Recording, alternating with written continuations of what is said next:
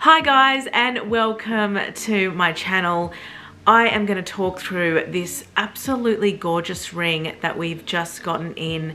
It is a special order for a client, but I wanted to show you guys what is actually capable. This client gave us a picture of a ring. I will put the images on screen of what she wanted, but she wanted a couple of little changes, and that's exactly what we did when we were designing her ring. So I'm going to give you the reveal first up so you guys can have a look at the ring. I'll talk through the design and we can go from there. So this ring is an absolutely gorgeous Asscher cut. Stunning, absolutely stunning. The main stone is a 9.5 equivalent carat. It is a lab created diamond. So you guys know that I make lab created diamonds for my clients, and we do them with moissanite stones. This ring is stunning, guys. The detail of the profile and the band is just beautiful. So the client wanted a 3-band style, so 1 band but with 3 rows of diamonds, and also the side profile of diamonds. I mean, have you seen anything so beautiful in all your life?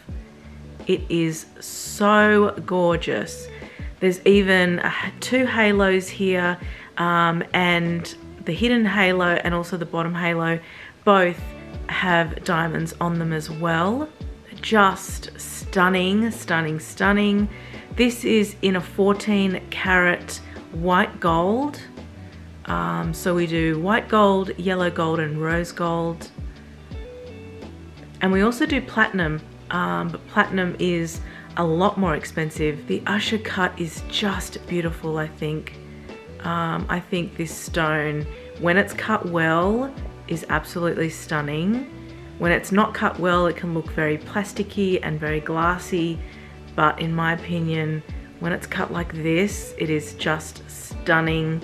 There also are not a lot of lights that are on this ring, so I will insert a studio shot of this ring under lights so you guys can see how it actually looks. It is just breathtaking. I love designing unusual rings like this.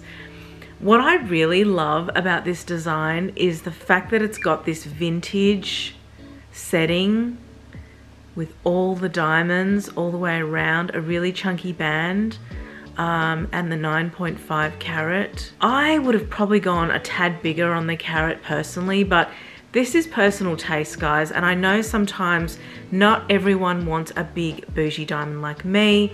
Like this one's a 20 carat. I actually think this is a little bit too big, so I have changed the size of this on the website to a 15 carat. Just the one step down. It's I think about 1 or 2 millimeters smaller, but I think it'll make the world of difference.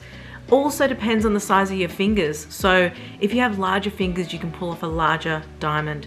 If you have smaller fingers, you can pull off a smaller diamond. And the ratio, the proportions are kind of the same, if that makes sense. This is one of the first Asscher cuts that we've done, and I absolutely love how it looks. I actually think this would be stunning in a pink diamond. And yes, we do pink diamonds, colored diamonds, yellow diamonds. We also do sapphires, so blues. Yeah, just depending on the product and if we can source the raw materials. At the moment there's a shortage, but I know that in a month's time that'll be all okay. So yeah, anything is pretty much possible. So you saw earlier on the images that the client gave to us. She said, I want you to replicate this ring for me. It was a cheap ring that she was given, and I believe it was sterling silver or something like that, and it was just cubic zirconias. So she wanted to mimic that ring in like a lab created diamond. I'm also going to show you this ring on the finger so you guys can see. Now I have size, my fingers are 7.5, so I have larger fingers than most, and quite chunky wide hands. But you can sort of see how gorgeous that setting is. I mean, it is just stunning. What a great way to have like a multiple band look without having multiple bands that you have to fit on your finger. I think that is quite clever. So this is going through a quality check at the moment. When the client contacts us and says, this is the ring that we would like, I usually give them a quote, and then they would pay a deposit. After they pay a deposit, usually within 7 days, I will send back a CAD drawing of this ring. So I would say, okay, we've drawn up the ring. Let's just be clear about, you know, exactly what you want, just to make sure that we've got it right. Sometimes it's not as clear as the images that this client has sent. Sometimes people are creating their own style from their head. So they would supply me with multiple images. You know, I want the stone to look like this, I want the band to look like this, I want the setting to look like this, I want the profile to look like this, etc. So because of those reasons, sometimes when you're combining all those two, it's hard to visualize what the ring will actually be like. So we always make sure that the client approves the CAD drawing. Now I'm going to put the CAD drawing up on screen so you guys can see what this actually looks like. It's not pretty, it is a technical drawing. It is for the factory to be able to make your ring perfectly to specification. You will also notice that on the sides of this ring and the profile of this ring, all the tiny lab created diamonds and the halo around the claws, in the band on the sides, we've actually put over 310 tiny diamonds all the way around. Now I don't know how many carats that is, I haven't calculated it, but the fact that there are over 300 tiny diamonds around this ring is absolutely gorgeous. You can see that in the CAD drawing, and you can see all the specifications. Now we got this one spot on, so we didn't have to make any changes at all, and the client was super happy with the design and said, just go ahead, make it, I can't wait to see it. So we went ahead and made it, and it just arrived in yesterday. So I thought I would give you guys a quick look at this gorgeous ring.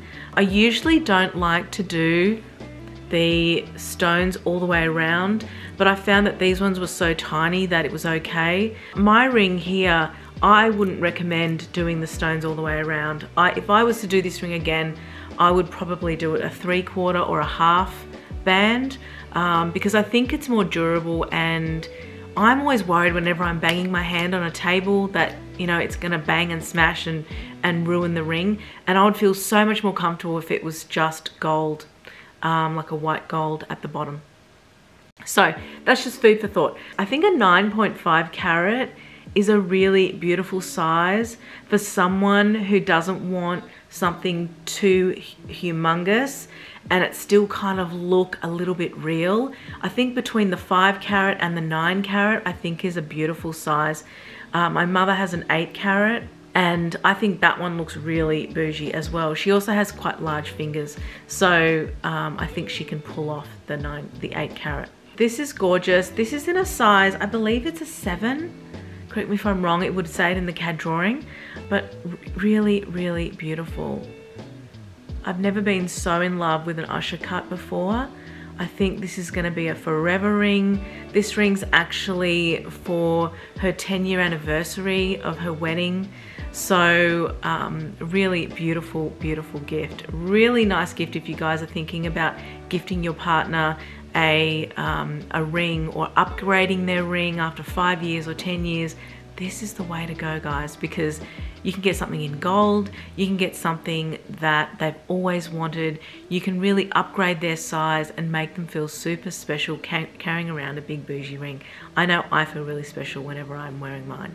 So there you go, guys. What do you think of this Asscher cut 3-band style ring? Do you love the setting as much as I do? I love the side profile of this. I think it's absolutely stunning. The fact that the stones go on the side as well as in the hidden halo and as well as in the claws I mean, it's like a pave style all the way around, super bougie and luxurious. There you go, guys. What do you think of this ring? I would love your comments down below. And what is your stone shape? What is the stone shape you've always dreamt about having? Has it been an Asscher cut? Or are you more into the rounds or the cushions?